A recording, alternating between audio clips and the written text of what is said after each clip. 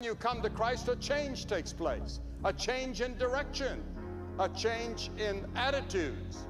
You begin to love. Love begins to dominate your life. You're a different person in the home.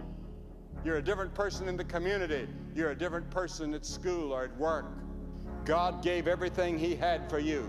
The scripture says He spared not His own Son. And when they were driving those nails in the hands of Jesus, and they were pulling His beard, when they were pulling out His hair, when He was bleeding and they put the spear in His side and the spikes through His feet, how do you think God felt? God the Father.